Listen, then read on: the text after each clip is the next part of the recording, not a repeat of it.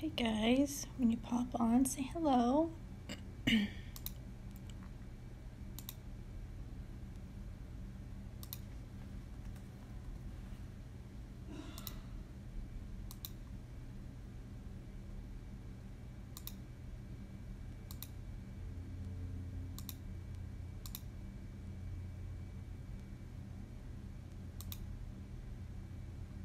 Okay. Got it shared out. How's everybody doing? I'm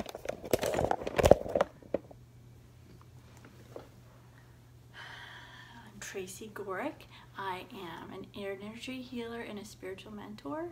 I work with undiagnosed illness, looking at alternatives to find answers and help you heal. And today, I had kind of gotten off the beaten path or what I needed to be doing, and I decided to every day I was, when I'd work out and be in the shower, the stuff would come to me that I needed to talk about today, and I kind of got away from that as I was working on the webinars that I'm doing. So I decided to get back to that. So this morning it came to me that wellness is within, and energy healers, what their purpose is to help clear the stuff out so the healing from within can happen. And a lot of that is in working with energy healers. Also, you can talk through what else is going on with you. If there's anger, if there's frustration, if you're upset all the time, or if you're jealous, if you have that going on, it's causing the illness inside of you also. It is part of it. And so that's something that needs to be worked on also. In order to heal, you really need to learn to look deep within. And you can go get an energy healing. You're going to feel great after.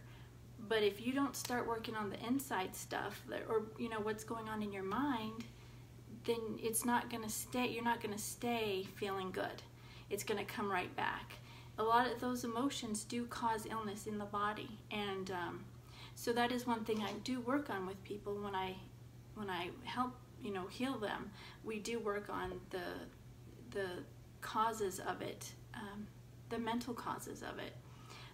It's not always, the mental causes, but a lot of times, I'd say the majority of times it is there. You can heal, but what healing does is it clears it out for you so you can see it better. Because when you get down in the muck of it, you can't see what's going on with you. So I had a story to tell, and now it just slipped my mind. Well, it'll be something for another day. For me, I remember one day the kids were young, and I was just feeling yucky. I felt overwhelmed. I was angry a lot, and I got a book, and it was actually the Kevin Trudeau book, and I can't remember the name of it, but I read it, and in there it just gave you all the natural things to do for yourself. And so that's what I did. That was a change, and I was making progress, and it was making movement, and that was kind of the start for me to start healing, because the kids were always sick. So I went and I got rid of all the cleaners in the house, and I started using vinegar and water. I do still use some. It's not totally, but I got rid of most of them. And then I started using essential oils to make the house smell good, and using essential oils on their feet. And just making those changes made the movement inside of me, and so I wasn't just sitting there in the gunk of it.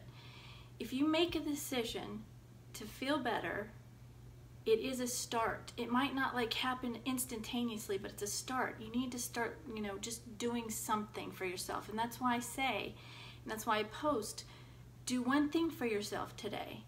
That will make you feel better. Don't just sit in the misery of it. I know it's hard, and I know it's difficult, especially when you're feeling horrible or you're in a deep depression. But if you can make one decision today that will make you feel better, by just doing one thing that makes you happy, even if it's just watch a movie or just read a poem, just one little thing, it's going to make you start the movement in the right direction to heal yourself. So that's it for today. Any questions, let me know. I'm happy to answer them. I love answering them on Chalk Talk. So please give me your questions, and go do one thing today that brings you joy. Start the healing process. Bring yourself some joy. Even if you're just feeling horrible, do one thing. It will change. Watch. And then it's a momentum. Then go write 5 things that you're grateful for. That will start to show you what is good in your life still. You need to look at that, and that helps you with your healing. So go do one thing that brings you joy and write 5 things you're grateful for. And I will see you tomorrow. I love you all. Have a great day.